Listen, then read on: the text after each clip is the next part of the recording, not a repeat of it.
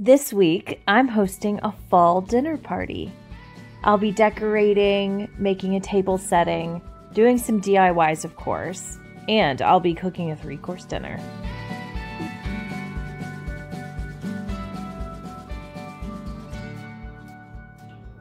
I have regrets. I regret everything.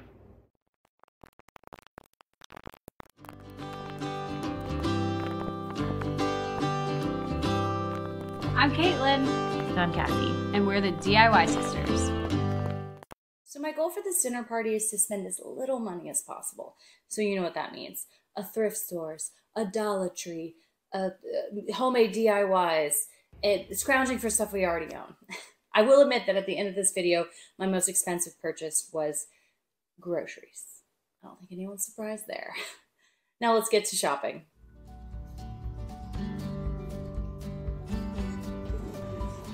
Oh wow, these are kind of interesting. I don't love the color, but... Oh my gosh, look at the amber one. Okay, so they have different... All the plaid, baby. All plaid. Okay, so let's get into the haul.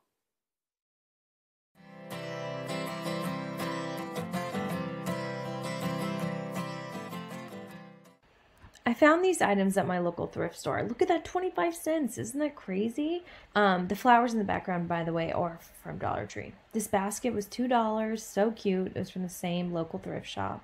You saw the plates earlier. Again, I got 4 of those for $1 each. I picked up 3 of the amber candle holders from the Dollar Tree. They only had 3 left, so I just grabbed all 3. And then in that same fabric pile, I found these white pieces of fabric and this one sort of like orange patterned one that I'm going to turn into just like a decorative little thing. And at the Salvation Army, I found 2 different plaid fabrics. So that's your classic one. And then this one just sort of had this fall colors, but in a striped pattern. And then last but not least, I found these silk autumn leaves at the Salvation Army for 79 cents. They're super high quality and really cute.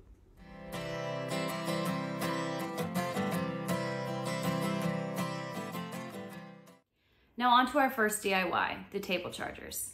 I picked up these 4 silver chargers from the Dollar Tree for $1.25 each, and my goal is to transform them into literal gold leaf chargers. The first thing I did was cut up the leaves or tear off the leaves. Don't forget, these were 25 cents at the thrift store, and I'm actually going to use the stems later.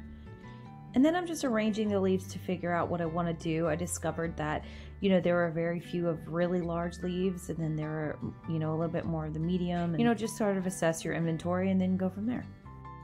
Once I figured out a pattern, I had to get the leaves down, and my thought process was to Mod Podge them. This did not work. These leaves are way too 3D, so just hot glue it. So that's just what you see me doing here. I'm hot gluing the edges first because I want to make sure that I have good coverage before I start laying the leaves down in a pattern that sort of like kind of moves out from the center essentially. So that's starting with the sides. Just think, like everything else in life, the more you do something, the better at you get. So this first charger obviously took me the longest. But once I was doing the 4th, I was zooming by it. I also learned that these plastic bits on the other side of the leaves were really easy to just pull off.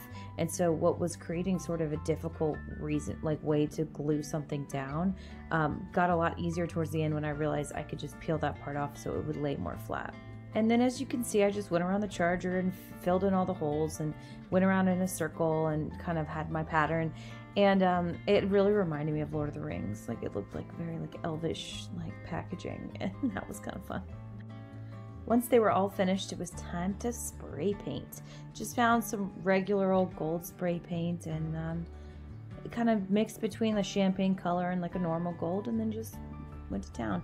They looked pretty cool when they were just green though, I will have to say, but that wasn't the vibe I was going for. But if I was doing sort of like a fairy springtime look, I think I would have definitely kept them green, like maybe aged them up a little bit with brown or something like that. But I don't know, I liked the green. And there you go, gold leaf literal chargers. Our next DIY was all about the napkins. You saw that at the Dollar Tree I picked up 4 white napkins and 1 orange textured fabric. So I'm starting by cutting the orange one into 4 strips. And so here you see me hot gluing the edges because, hi, I'm lazy. I don't want to sew it. If you have a sewing machine and you want to do that, just sew the edges. But I just wanted to hot glue it, so that's what I'm doing. So I just did that for all 4 strips of the orange and then all 4 of the white napkins as well. Now I'm going to use the white napkins to create a pumpkin. All you need is white linen and a napkin ring. You first put the napkin ring in the center and pull through. Then you're going to take each corner and thread them through the napkin ring. Make sure it's secure at the top and the bottom. It's going to be a little tricky, but it's definitely doable. And then lastly, you just take the other 4 corners, the parts that are sticking out, and you fold those in the same way as well. Again, just being mindful, trying to make sure everything's secure.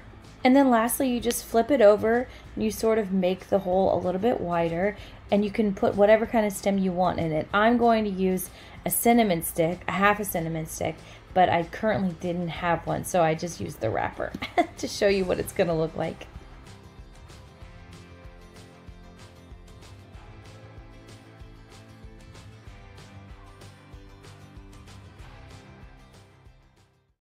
So far this week, I have gone thrifting, I have done some DIYs, and the dinner party is upon us. So today I'm just gonna experiment with the table setting. I have a couple options for the tablecloth, and I'm not obsessed with either of them, but they were from the thrift store, so they were like $1 each or less. And I wanna try to do something creative, something different, something unexpected, maybe a bit of power clashing. Spoiler alert, that doesn't go well. We'll see. I'm gonna FaceTime Caitlin and see. I'm sure she's gonna hate it. But yeah, let's give it a go. Now let's clear this table off. That's better.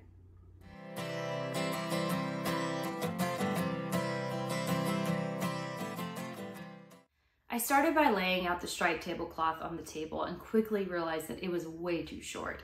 So I knew I was gonna have to layer my white tablecloth underneath whatever I did.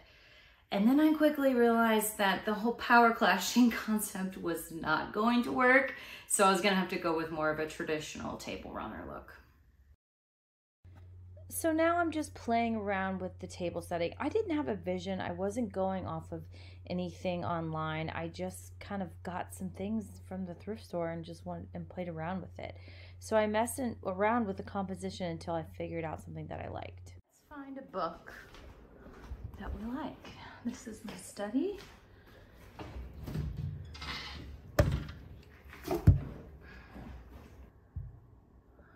English, prose, and poetry.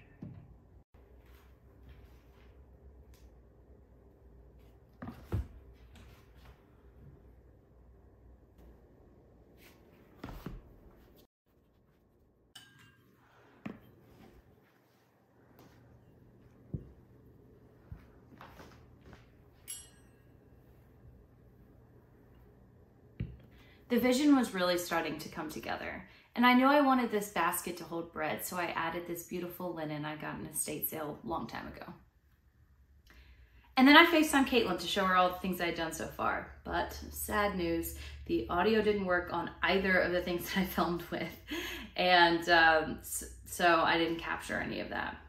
But the essence of what she said was just that I needed a centerpiece. So she was like, you need greenery, you need flowers, you need something at the center to anchor the table. I think at first I was trying to not go for something so normal and stereotypical, but you know, she was right. So I got to work on that.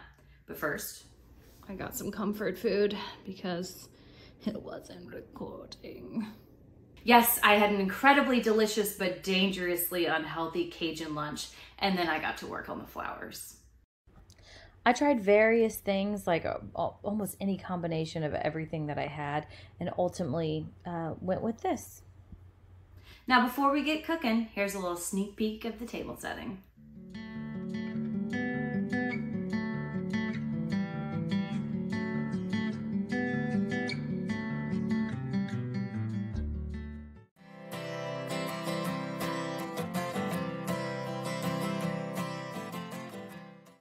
Okay, welcome to my kitchen.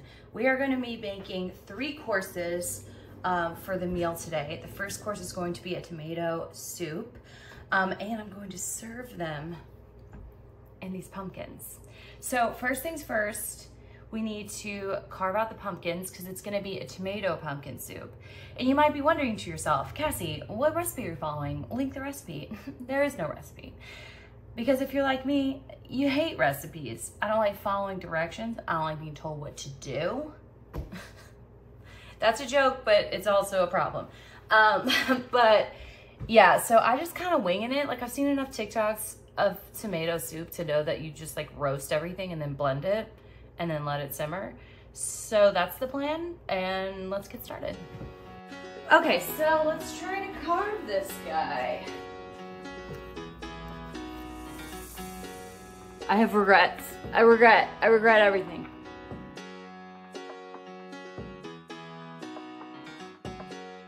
Oh, this is when I wish I had a boyfriend. Oh.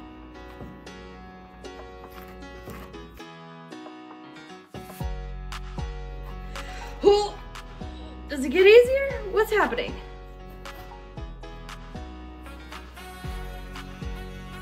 So I'm gonna scoop out the seeds, and if you were super cool, you would roast them and make pumpkin seeds. I'm not. I don't like seeds. I don't care. You know, seeds are for the birds. So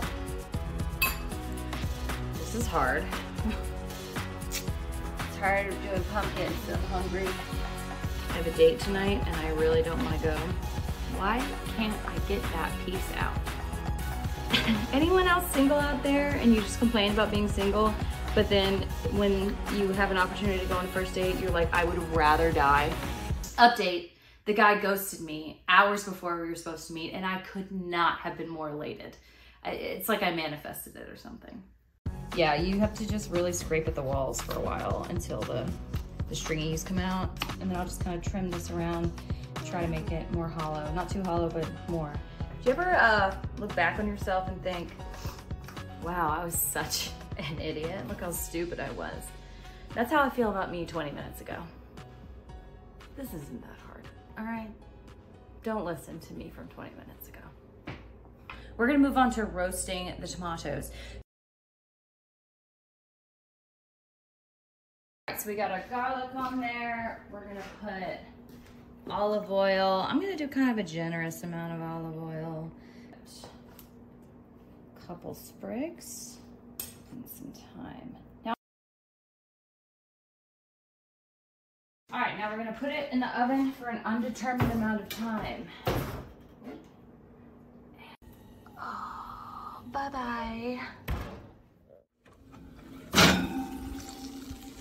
Ooh. Okay, so our tomatoes have been roasted.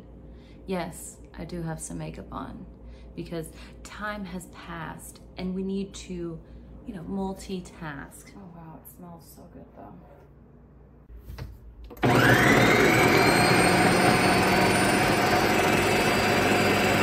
So my first thoughts are that this doesn't look like a whole lot of soup. That looks like 1 or 2 servings, like, I don't know. I might cut it with a bit of water, and I'm definitely gonna add some cream to it. So.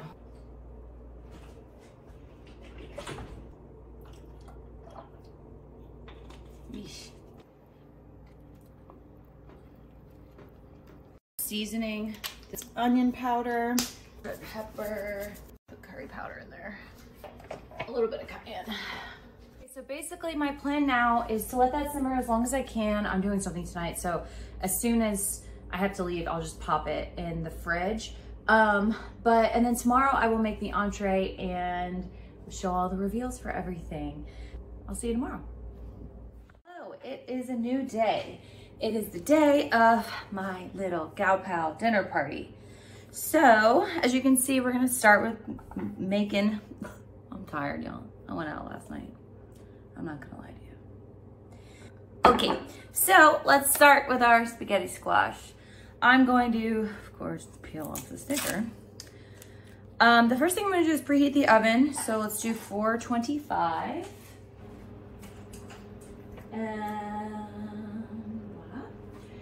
And I'm gonna cut some holes in the spaghetti squash with a fork and then put it in the microwave for a couple minutes.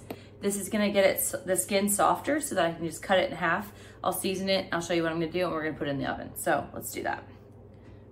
I have my spaghetti squash. It's kind of hot. So let's hope that it's soft enough that we can cut it now. And the reason I'm doing spaghetti squash as my entree is because I feel like you should have a vegetable in your meal.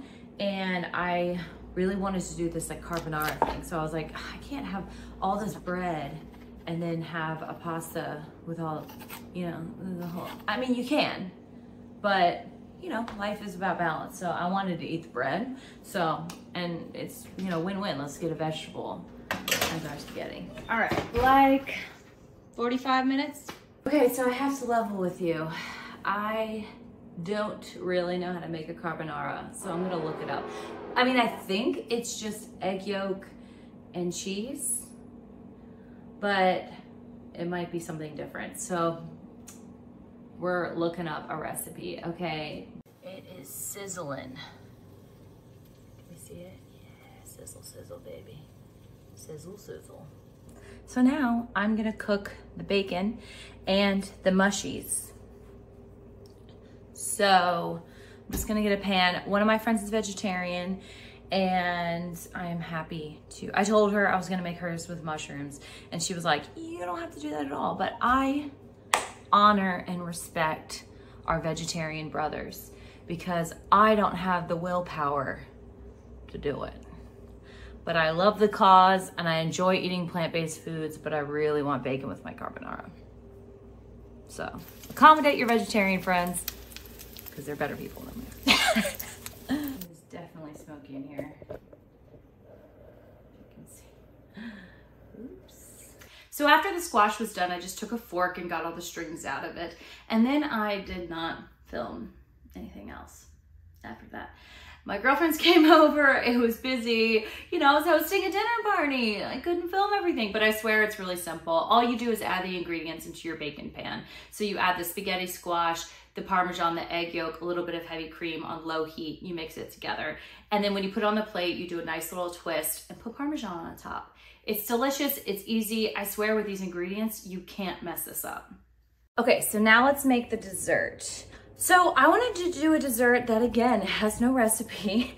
I like the idea of making a Moroccan pastilla. If you've ever had Moroccan pastilla, it's actually an entree, right? So it's made with chicken and cinnamon, and it's in this sort of puff pastry thing, and then it's covered in powdered sugar. But I wanted to do it for dessert, so I wanted to do the flavors I like the most and are still on like a, you know, North African, Middle Eastern theme, which are dates. Also fig jam, which is this kind especially. I absolutely love this brand. It's expensive, but it's worth it. So the idea is just to have, I have my puff pastry and just kind of mix together the fig jam and the dates and a little cinnamon sugar, you know, wrap them up and then, you know, bake them and then put the powdered sugar on top. So I think it'll be delicious and hard to mess up. I think. So let's give it a try.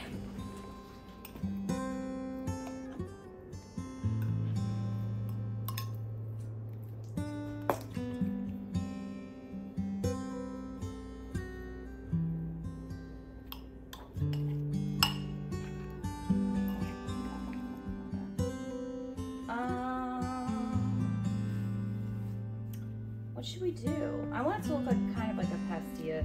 So let's see. A little triangle. Turn over. See how that goes.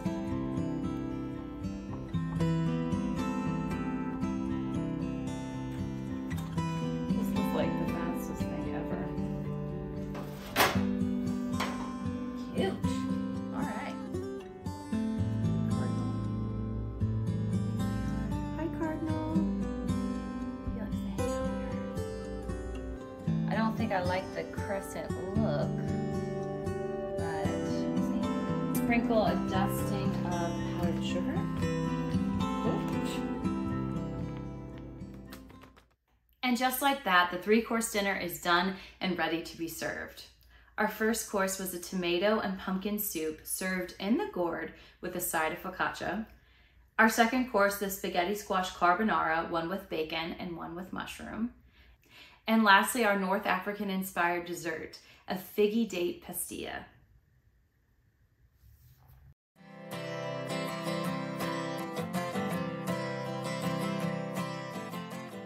Here's our final reveal of our autumnal table setting ready for a dinner party.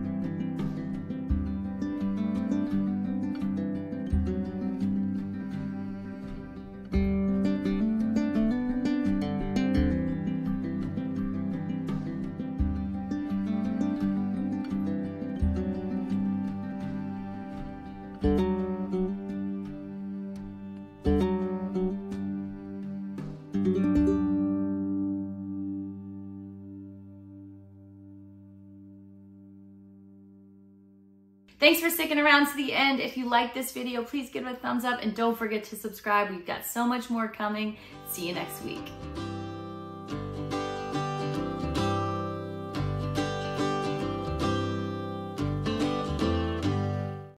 You liking it? It's so gourd.